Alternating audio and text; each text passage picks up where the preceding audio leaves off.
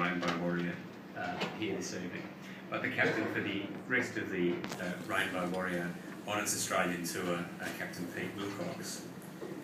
Now, Pete has been with Greenpeace for many years indeed, and Pete was actually the captain of the first Rainbow Warrior on the night when it was bombed in Auckland Harbour in 1985, killing photographer Fernando Pereira. So, as I say, in a moment I'm going to invite Pete to say a few words, but just two bits of housekeeping first. One is that for those who haven't yet had a tour of the Rainbow Warrior, there will be a final tour run as soon as we finish the speeches and video, and none of that will take too long, don't worry. And the second thing is that at some point this evening, a ship by the name of the Margiris, the super trawler that you may have heard about last year, that Greenpeace, along with its friends and allies, made clear was not welcome plundering Australian waters, and which has now been sent packing by the federal government because the Australian people spoke on the issue, will be steaming off in the background, because by happy symmetry, tonight is the night when it leaves Australian waters for good. And just to make sure that it does, we've sent a few inflatables out to just wave it on its way. So, but now please join me in making welcome Captain Pete Wilcox back to Australia.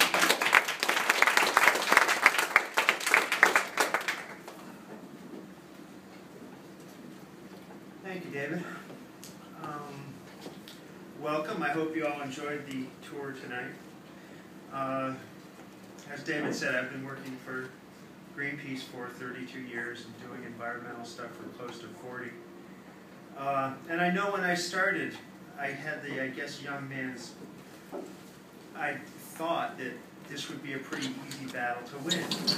I cut my teeth in the civil rights movement in the United States, which, relatively speaking, got some results pretty fast. And I thought, geez, 5 or 10 years we'll have the environment cleaned up and I'll move on to something else.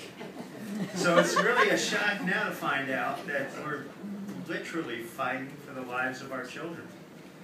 And I guess this really hit me, I don't know, 3 or 4 years ago, as the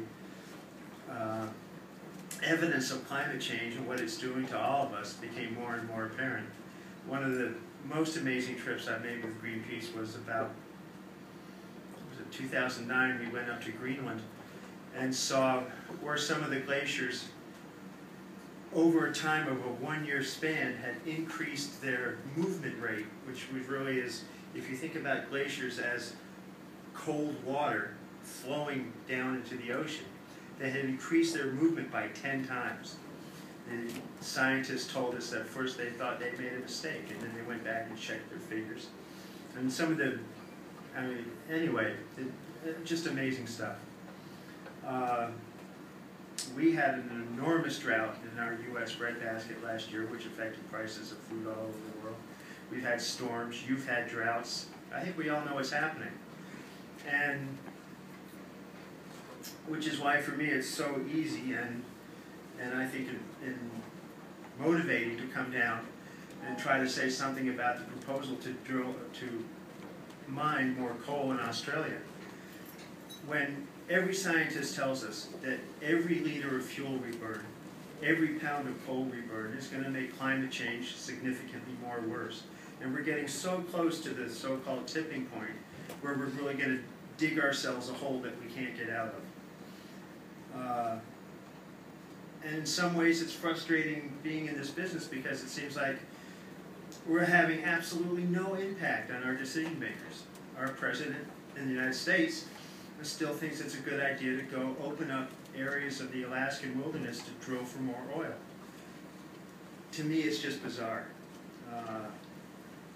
And yeah, I've got a 17-year-old and a 21-year-old daughter, and I'm really nervous for their future, without a question. I mean, I think man has the ability to do such amazing things, but at the same time, we can just be so stupid, and that's what we're doing now. So, thanks for coming down on that joyful note. Yeah, I'm just looking looking forward to the next couple months of going up the Australian coast and seeing much more of it than I ever have before. We're always moving on to different things on the ships. We get a little bit of everything. Our last trip was across the Indian Ocean where we were doing fisheries research. And again, it's just amazing to me to see us treat the oceans like a one-year wonder and not treat them like a farmer who wants to hand down his land to his son and his daughters. That's not how we treat the oceans at all. And that's why it's so great that the super trawler is leaving Australia tonight. I firmly believe that we need to treat the oceans as if we wanted them to be around for another 100 years. And if we're really interested in removing the most protein from them, we need to back off, let them recover, and then fish in ways that make sense.